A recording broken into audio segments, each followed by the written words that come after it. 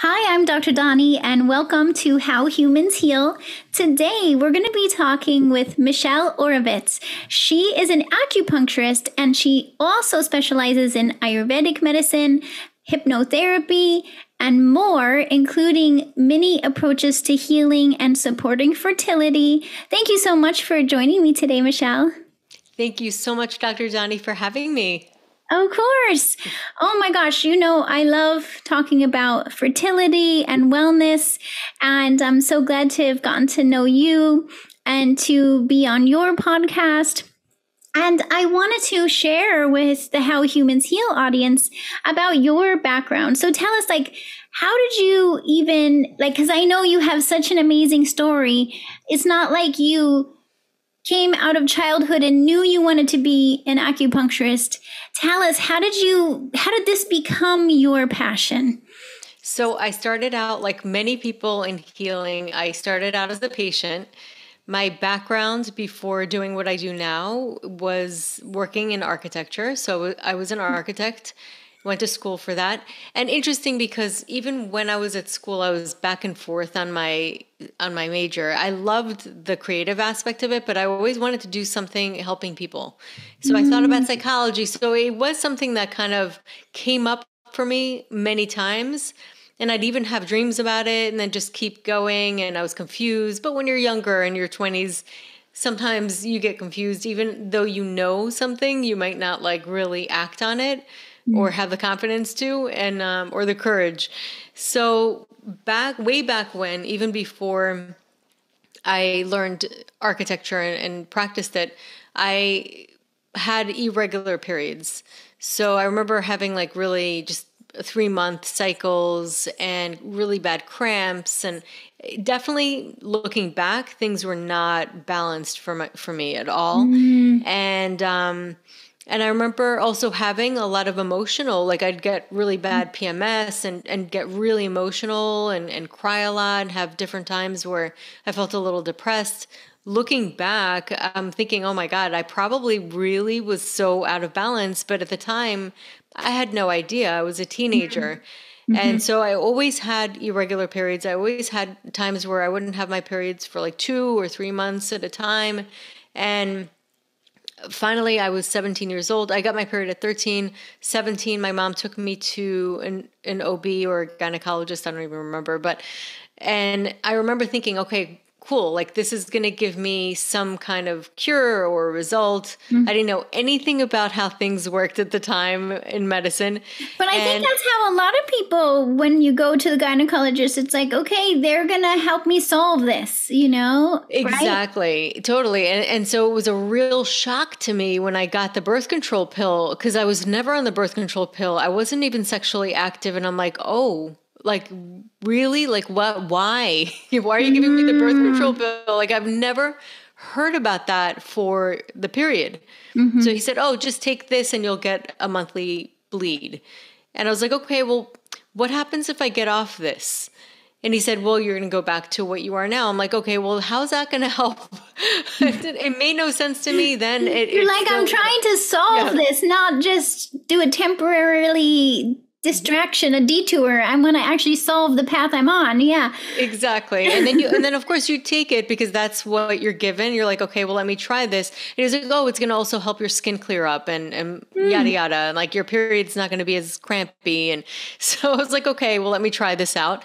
And intuitively, I knew that I shouldn't do this too long. I was watching my body and I noticed that I'd retain a little more water, and I wasn't 100% feeling like it was good for me. And I also remember when I was growing up, when I was younger, my grandmother always talked to me about natural medicine, and she never studied it, but she always was big on eating healthy, eating garlic, and she would tell me the benefits of it. She just knew all of these things, and I was amazed. And I was where do you know this? But she just knew all these things, and she would tell me about honey, how important it is, and she hated taking pills. She hated going to the doctor. She did not like it. She said, if you eat right, you don't have to do that. So I think somewhere she planted some seeds in my head that when I was taking the birth control pill, I was I shouldn't do this for too long at a time. So unless I really need it, like every so often I'll do it. And then every time I came off, again, it would be like 3-month cycles, 2-month cycles, again, the same thing. So this is going on years. So from like really the age of 13 to the age of 25, then I left San Francisco. I was living in San Francisco after and working as an architect, came back to New York, decided to do a couple of month vacation, backpacking in Europe. I sold my car. I was like, okay, this is a good time to do it between jobs, because I felt like once I worked, it was like I had no breaks, because you only get 2 weeks out of the year, which is crazy. I think it's just crazy. That's not healthy for anybody. So then I was like, okay, well, let me take advantage of this time. I traveled. It was a great experience, but I didn't get my period the whole time I was away. And it was like 3 months. So I came back home and I was like, okay, moved back to New York. I'm like, fresh new start. Mom, what do I do? Like, I got to do something. And so she's like, oh, well, interesting. I heard about this acupuncturist, and I only had one experience doing acupuncture in San Francisco. And I was like, okay, let me try this out. So I went to him. He was Dr. Lee, an older Chinese man, amazing. He's just had like almost like a Buddha nature about him, always smiling and laughing and so sweet. And same day, he sat me down and said, for women, the period is really, really important, because the period is a reflection of their health. And he said, he gave me a bag of herbs, did the acupuncture. I loved it. I just immediately was like, this is so cool. And I felt my body and I was like, this is really cool. I felt my body regulate. Like it was just something that I was so open to energetically. And then finally gave me herbs to cook at home.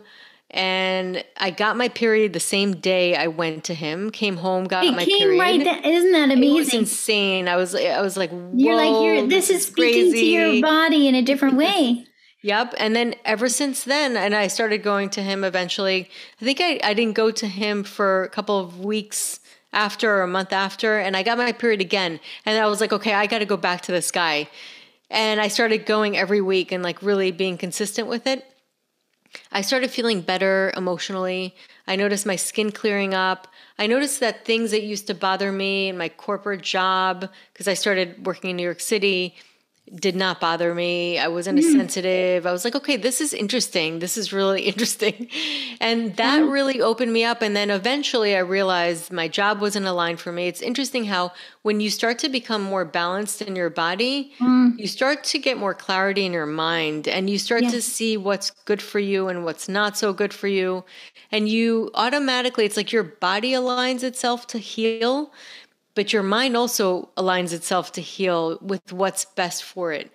That's really interesting. So then, you start seeing everything differently, and you get these insights of like, oh, the way that I've been living my life in the way my job was and my daily routine was ending up continually disrupting everything. And then you have to continually go get acupuncture, right? And you're like, at a certain point, it's like, oh my gosh, what if I just shift my job and then my body can stay in balance, right? Like you start to realize like, which side of this do I need to change?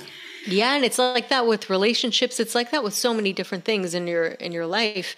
And so eventually I stayed because I was afraid to, it takes a lot of courage to decide you're going to go back to school or change your career. Especially because you had this whole career as an architect. I mean, like it's basically because we're also taught, when we invest in something, time and money and energy, and we associate we start to think of ourselves as our career. Like how to have an identity. It's your identity. And then I remember also like telling my mom that thought came in my mind. And this is like less than a year after she paid my loans.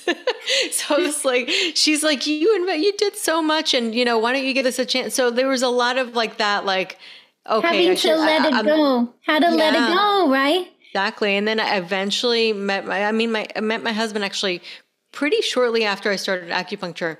And so eventually we got married, and then he was the one that said to me, you know what, you're not happy doing architecture. He's like, think about going back to school. Like, it's fine. And so we moved to Florida, and I enrolled in Ayurvedic medicine. And it was a 2-year degree. it wasn't, there's not, I don't know if it is now, but it wasn't licensed at the time. So it wasn't as regulated as I would have wanted it to be. And I used a lot of the information there, but I said I just really want to go eventually back to school and study acupuncture. That was just like my real heart's goal, you know?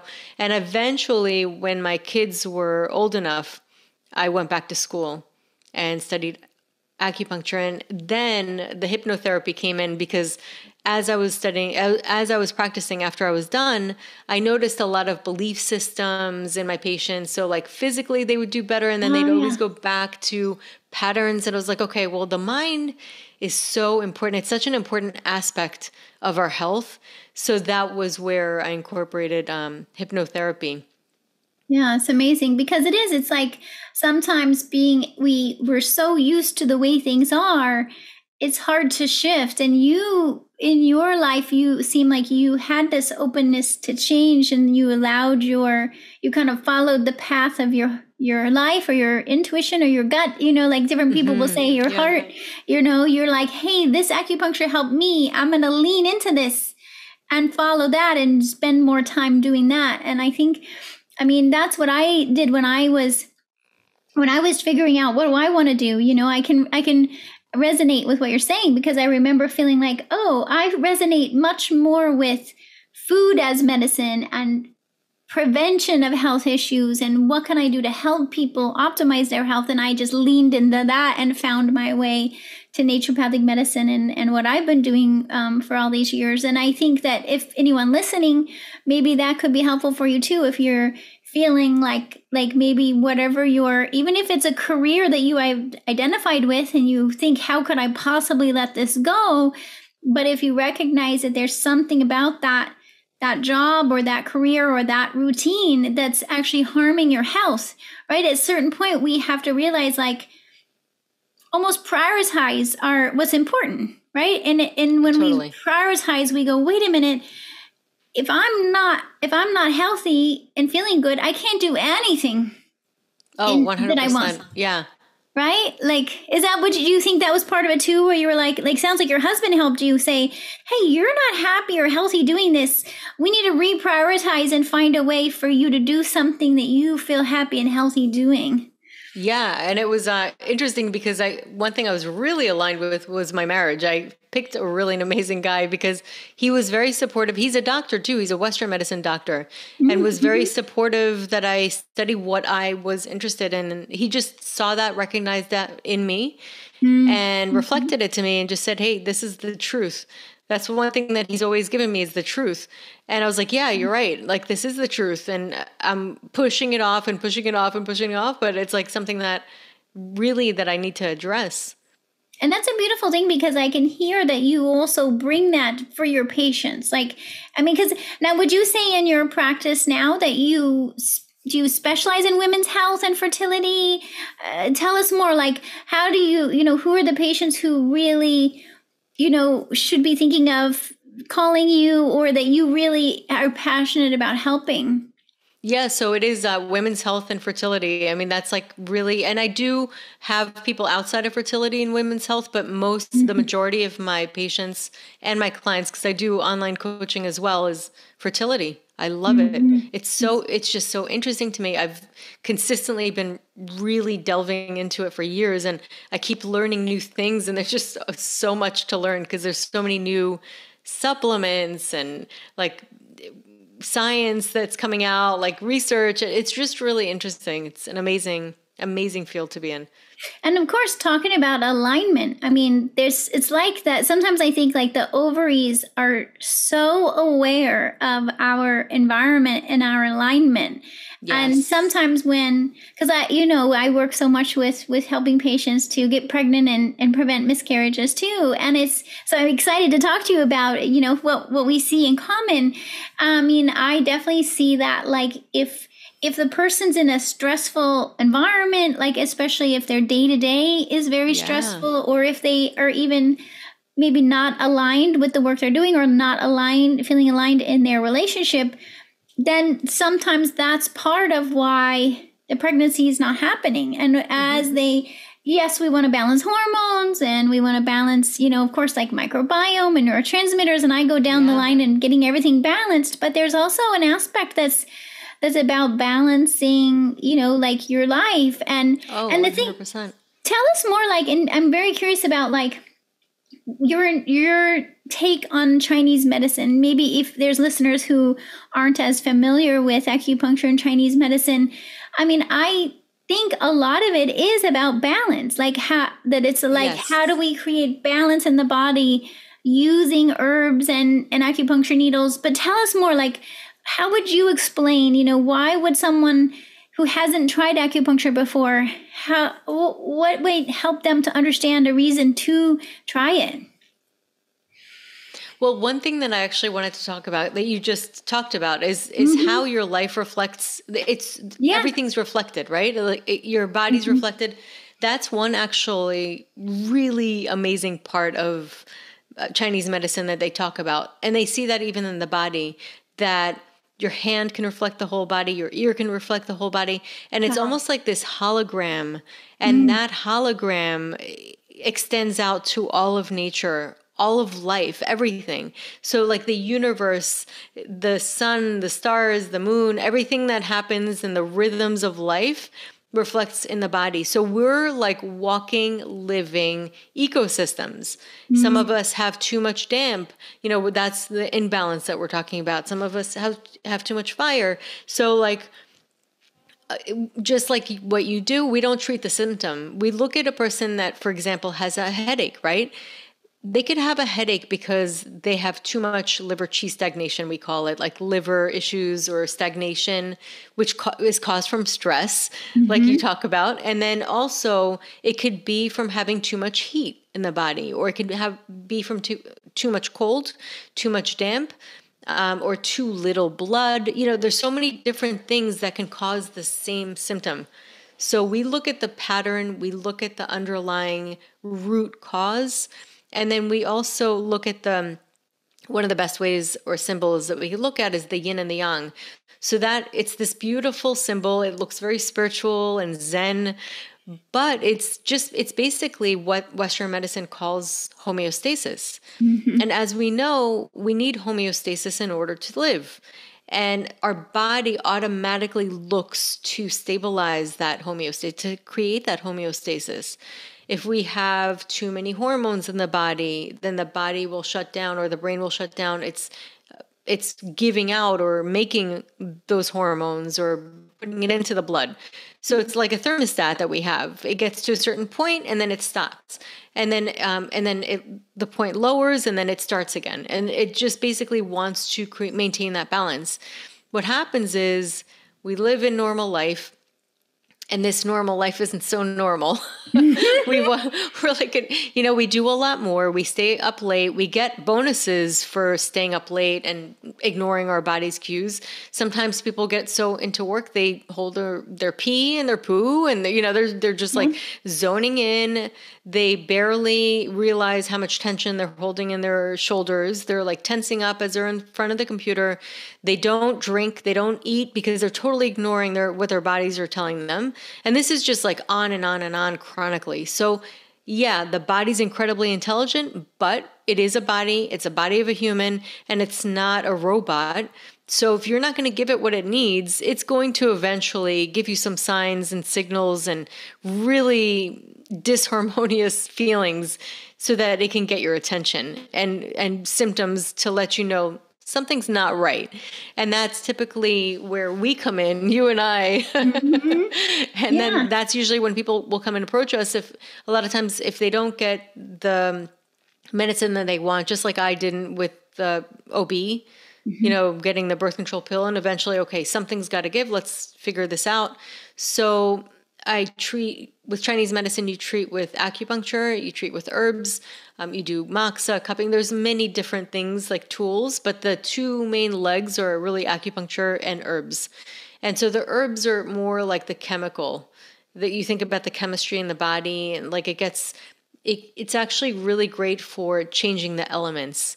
So we talk about the elements in the body. It's really great for doing that because there are some heating herbs, cooling herbs, herbs that bring more blood flow or move the blood or tonify the blood or help the chi, so it kind of gets into the chemistry. It gets into like the intricacies. Now, the acupuncture is almost like the circuit. So it's like the electrician, if you want to look at it like that fixes and rewires or makes sure, not rewires, but opens up the wires that are already there so that they're able to free flow. And it also helps that energy as it's flowing to feed all the different systems and get into different organs. And so we're basically, the acupuncture points are where those little circuits come up. I say they come up to breathe or say hi in the surface of the skin. And that's where we're able to access it by manipulation of needles. People call them acupuncture points, but you can also do acupressure. So that's basically the same point, but you're just putting pressure versus needles. Sometimes I'll have people do that if I work with people online. I'll teach them the pressure points, and then they can use essential oils. So there's different ways to definitely access them. And so you're getting them at a point where you're really able to access them and manipulate the energy around the skin. And then that, because it really leads into deeper places, it actually goes deeper into the body in certain ones. And every one of them, every organ has a meridian.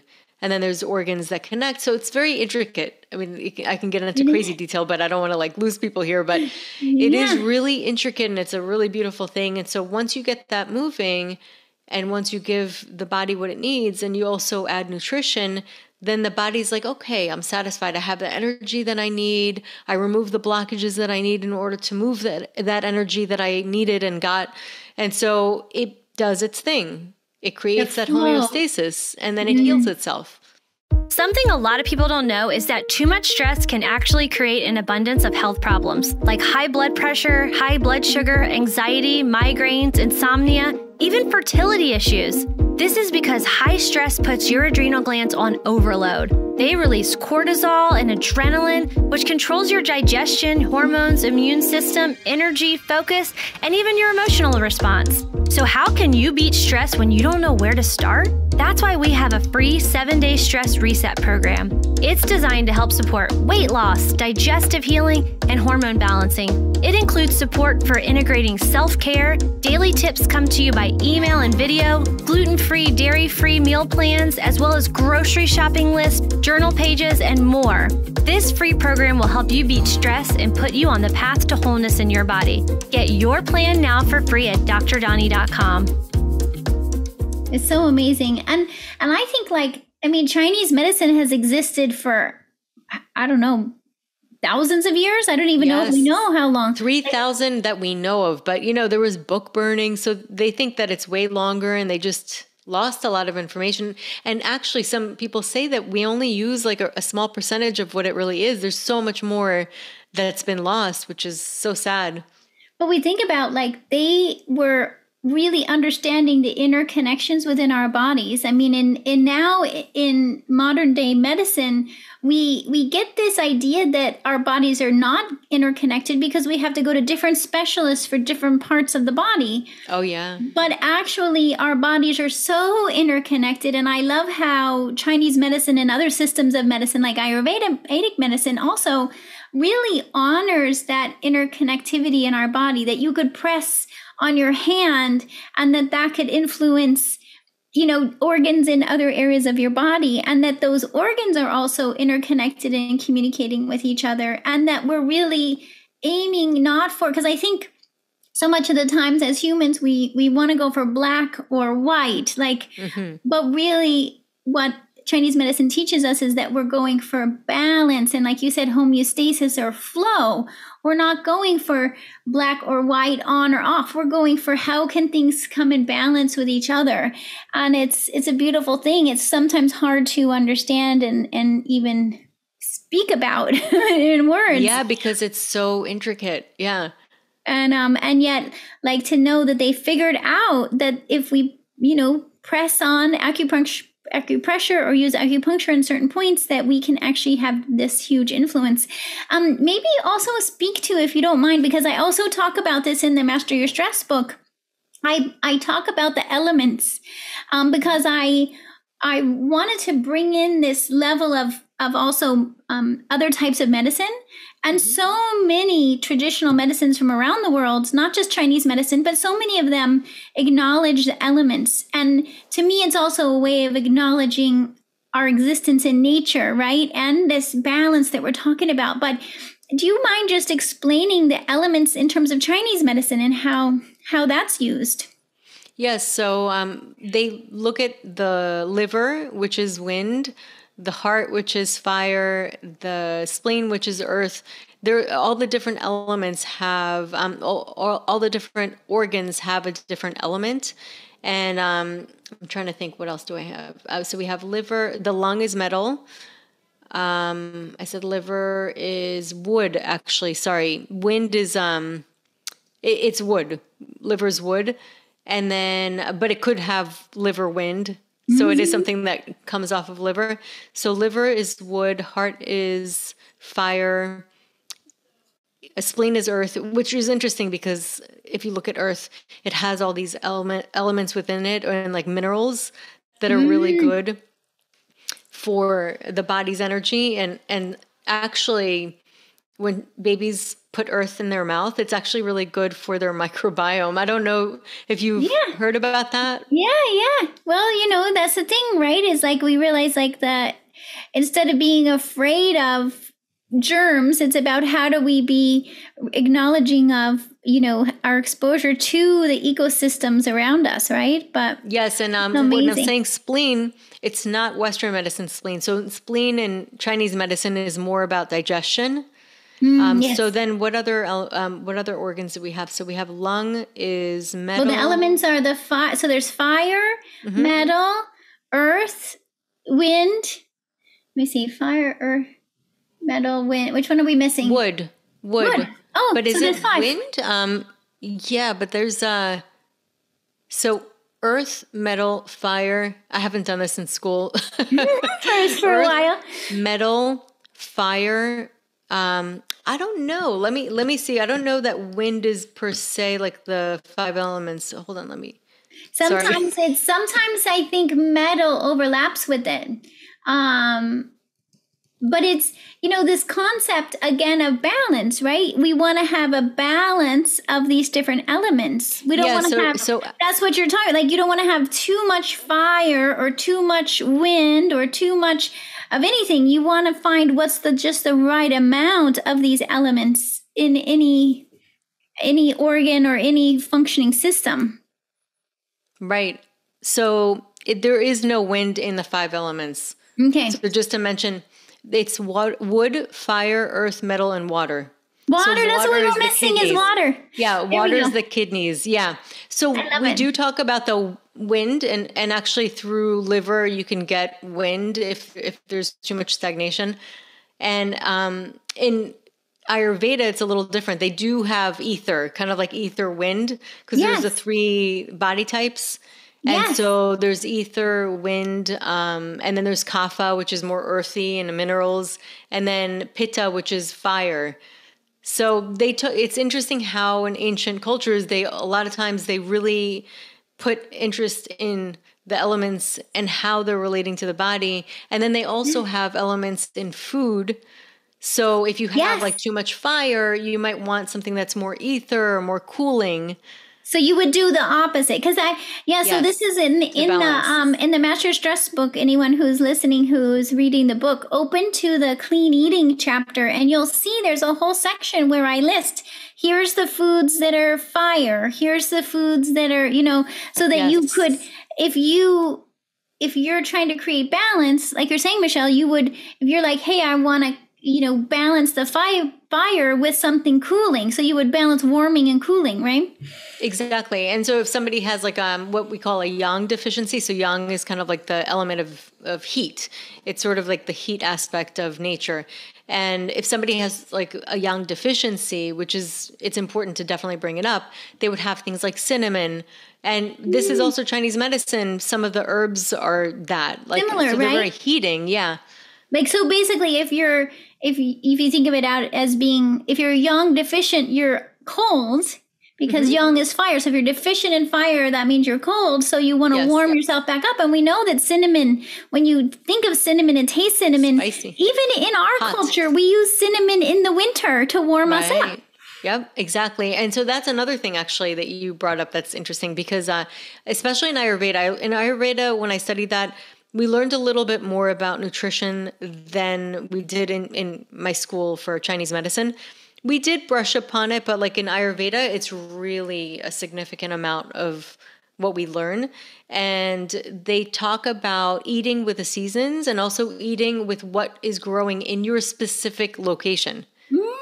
Cool. Yeah. And because it grows there for a reason. And so like if you look at like winter, as it starts to get colder, and then you have in the fall pumpkins and all these orange foods, it even has the color that's a little bit more warming.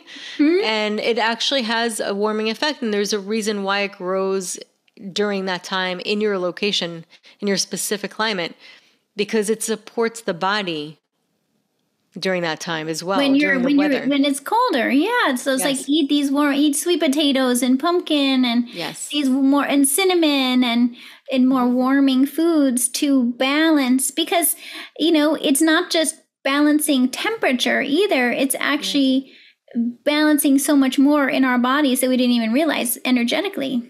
Yes. It's amazing. It's so simple. But I mean, we have like now, modern day, which isn't a terrible thing, but like we are basically we're in a cold climate, but we're like getting something shipped from a really warm climate. So it's like, or that grows in a different time of year. And so we don't normally think to do that because we don't have these like local farms as readily available. I mean, there are, but not everybody, like we have everything basically at the grocery store. So we don't realize we don't realize what would be eating seasonally. We have to kind of like go back and go, wait, like it's almost like, that's where sometimes just going camping is nice, because you're just like, we just we're kind of off the grid, so to speak, and kind of like really connect back with what would living be like if we didn't have some of these advances, even though sometimes they're nice, but it's like, okay, what is our body really going to respond to? And exactly. It's like a disconnect. And also the artificial light, things like that. Definitely disrupt hormones. Right? We start to, our bodies are so much paying attention to light and darkness and temperature and the seasons, and our bodies pick up on all these signals that if we're in an office with no windows all day staring at our computer, our bodies are not going to get these signals at all. Oh, totally. And actually they've even done studies for kids at school, and their grades were much higher when they had natural light versus artificial light. And if they get outside during the day or get to be interacting with nature. I'm so glad we got to touch on this, and including about Ayurvedic medicine. I always love when I travel. I always love to go to practitioner, traditional practitioners where I am. Like when I go to, when I went to India, went to Ayurvedic practitioners there, and in Sri Lanka. And I went to Hong Kong, and I did see a practitioner there. I'm sure you've probably done some of that same, but it really helps me to understand too, like really the traditional medicine and how they're still used. Like sometimes when we're just in the United States, we think this is the only system of medicine, our conventional medicine, and it's really not. There's so many other systems of medicine that have so many healing capabilities. I'm so glad you're bringing that to your clients to say, hey, we can use these systems of medicine, and it's not either or. You can add it too. Oh, totally. I work a lot of times with people that are doing IVF. And actually, just to mention what you just said, it was really interesting because I did go to India to Mysore, And it was a place that it was an Ayurvedic center, and we did panchakarma, my husband and I. My husband was really such a trooper because it was not his idea. It was my idea, but he did. He's like, I'll try it, you know. Yeah. And because, there were enemas involved. So, yes. Not that's everybody's what I did comfortable too. with. It is, but it's like, it's just incredible. To experience it is. But yeah, what was so cool about the place is when you're staying there, it was gorgeous, just a beautiful place. You're getting massages, but they grew their own foods right on site, everything. And I believe even some herbs. So like everything was grown right where you were. It was really amazing. Yeah, and they have some, the Ayurvedic herbs too. So there's Chinese herbs. By the way, when I was part of my training in naturopathic medicine is we have to do a certain amount of training in Chinese medicine, and I also took additional courses in Chinese herbs. And so there's basically, I think of it as like the herbs that likely these are herbs that grow in China, but also the herbs that they use in Chinese medicine. And there's some overlap between the herbs that are used in Chinese medicine and herbs we use in Western medicine, what's called Western medicine. Also, some of those same herbs might be used in Ayurvedic or medicine, Indian medicine. And, like say, for example, ashwagandha, right? So ashwagandha is, I think I would classically consider it an Ayurvedic herb, but it's used in different systems of medicine also. And it's all the research shows how much it helps with stress reduction. It's been traditionally used forever, also thousands of years, as a tonic in helping humans recover from stress. And now, the more research we do, we see, it's actually helping to decrease cortisol that's too high. So now we can actually see how it's helping people with stress. But it's amazing, really isn't it? Amazing, cool isn't it? When they actually prove it, and you're like, this has been used. They knew what they were talking about forever. Yeah. And just touching back on Ayurvedic medicine, it's also about creating balance. You mentioned the, Pitta, Kapha, Vata. It's all about those three kind of like tendencies, I guess I would call them, and how to create balance between them in any individual, right? If a person's leaning more toward Kapha or more towards Pitta, how are we going to change their diet or use different herbs, right? Or different therapies, massage therapy including, to help bring it back into a balance. So it's like, no matter, different systems of medicine, a lot of times the message is just using different herbs and different techniques to bring balance. It's so simple. It really is simple. And what's beautiful about Ayurveda is that it really is something that you could take home with you, that people could learn about and really apply just in their life, just by their food choices. Yeah. So amazing.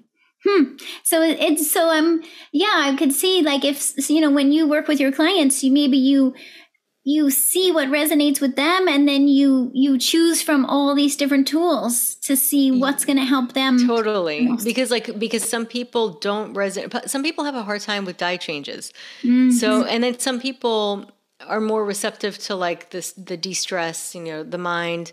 And I think that there's so many roads that lead to healing, and it doesn't have to be one specific way. If you can master the mind, I really do think that if you can master the mind, just the mind. And I don't want to say like you're going to eat McDonald's and the same, but if you could just master the mind itself, you could heal so much. But it's just a very hard thing to master, and that's why not everybody's able to get there. But just by the mind itself, they've seen that visualization really makes a difference on your physiology, that people's bodies respond to their thoughts. It's incredible. In Ayurvedic or in India, of course, that's where they use a lot of meditation, which is so much influence on the mind. In Chinese medicine, I'm trying to think, is there also something? Oh, Qigong. Qigong. And then there's, which is, Qigong is so cool in Tai Chi, where it's also sort of a movement activity. And I write about moving meditation, to get the energy flow. You're actually affecting the meridians as you're moving. So you're getting a physical movement through it. You're getting a physical, like the chi movement through the movements that you're doing. And then also you're very intent. So you're mastering your mind as you're moving very intently. Yeah, so cool. I've really been I'm always impressed with. Well, I've done a lot of meditation and some Tai Chi, but I really like it, and Qigong, but it's so amazing to see. And of course, in India, there's yoga with meditation, right? So it's using movement and exercise with mindfulness, also part of these systems of healing, right? So we can learn from these systems of healing and be like, how do we implement that for each of us in our individual way to get the most benefit from that, right? Like diet, movement, and like mindset work, helping us understand our minds. I mean, I definitely think that, like, when I agree with you, like with the mind, it's sometimes what happens, I think, is that we, of course, when we're more overwhelmed and more stressed and our neurotransmitters get imbalanced and our hormones are out of balance, our mind is getting so many signals at once that we get into this place of overwhelm. And then we also have a lot of messages that are teaching us to be critical of ourselves. Mm-hmm. And so to some degree, in order to really master our minds, I think we have to first learn to sort out what are the messages that are just sort of a learned critical thought, and what are messages that are really our intuition.